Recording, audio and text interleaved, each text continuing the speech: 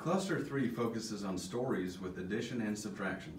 The standards with this cluster are 3.MBT2, which addresses adding and subtracting whole numbers up to and including 1,000, and 3.088, which addresses solving two-step word problems involving addition, subtraction, and multiplication, representing problems using equations with a symbol for the unknown number.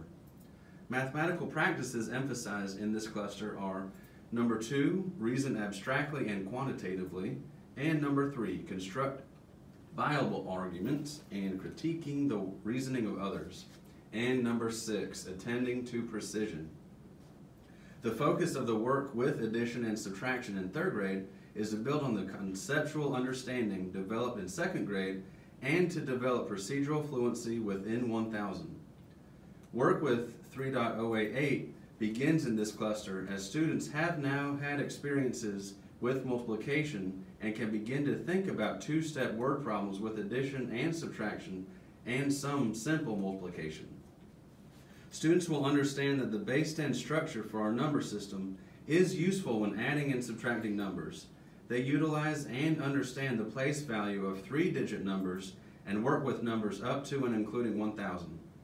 Understand the relationship between addition and subtraction and how the relationship can be used to solve 1- and 2-step problems.